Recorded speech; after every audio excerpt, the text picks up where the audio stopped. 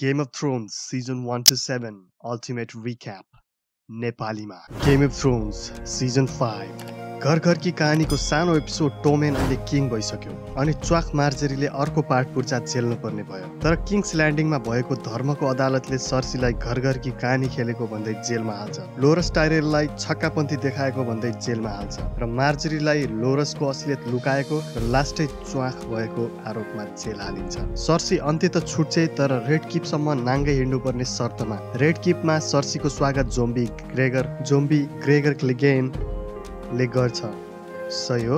त्यसैगरी जेमी र ब्रोन जेमीको छोरी मार्सेलालाई बचाउन डोर्नतिर जान्छन्। तर मार्सेलालाई छोड्ने सम्झौता भए पनि टर्की प्रिन्स ओबेरिनको छम्माले मार्सेलाको हत्या गरिदिन्छ। Are you keeping up?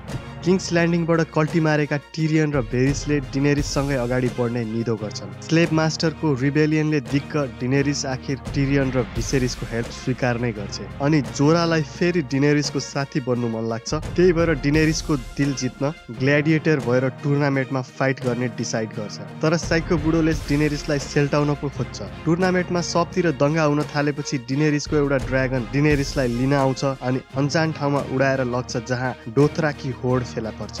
नर्थमा little फिङ्गरले सान्सालाई र्याम्जे बोल्टनसँग सुम्पिदिन्छ जसले सान्सालाई दुलै बनाएर जबरजस्ती सुहागरात मनाउँछ। सान्सा र थियोन मिलेर विन्टरफेलको वालबाट हाम फाल्छन् अनि टाप कस्छन्। उता आर्या ब्राभोसमा फेसलेस मेनको फोर्स जोइन गर्छ। ट्रेनिङ राम्रै चलिरहेको हुन्छ तर पुरानो दुश्मन मेरिन ट्रेन्टलाई मारेर आर्याले रुल ब्रेक गर्छ। सजायको रूपमा आर्यालाई अन्धो बनाइन्छ। स्ट्यानिसलाई ब्रायनले सेल्ट्याउँछ। फार नर्थमा जोन स्नोले वाइल्डिङसँग सम्झौता गर्छ र उनीहरूलाई वाल पारी नै बाँच्न दिने निधो गर्छ। तर त्यो गाउँमा व्हाइट वाकर्सले अट्याक गर्छन् र लगभग सबै मर्छन्। नाइट्स वाचलाई जोनले वाइल्डिङ्सलाई देखाएको माया पस्दैन र जोनलाई चक्कु हानेर मारिदिन्छन्। जोन स्नो मर्छ कि के हो?